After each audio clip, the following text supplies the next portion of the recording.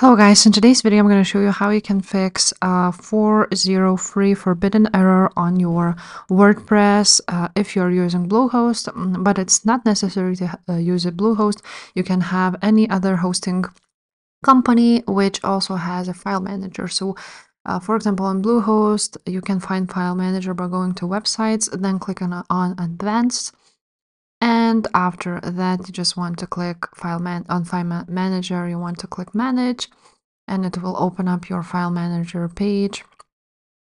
And now we need to rewrite our htaccess. So when you are here, as you can see, there's public HTML. So you want to go ahead to there. And you want to find this htaccess. This one was renamed, so let's again rename it to the old name. Let's do this. Now, if you don't see this file, it's because on the settings right here at the top right corner, you haven't checked this hidden file. So you want to open up the settings and click on show hidden files and click on save. And after that, you will see that htaccess. Now you want to click on htaccess and you want to edit it. It will open up.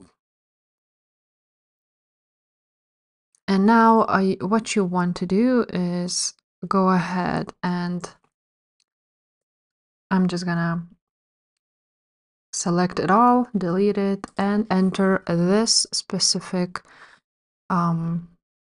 code, which I'm gonna leave in the description below for you. And after that, you're just gonna click save and it should fix your error. So if this video was helpful, please leave a like, subscribe to this channel, and I will see you next time. Bye.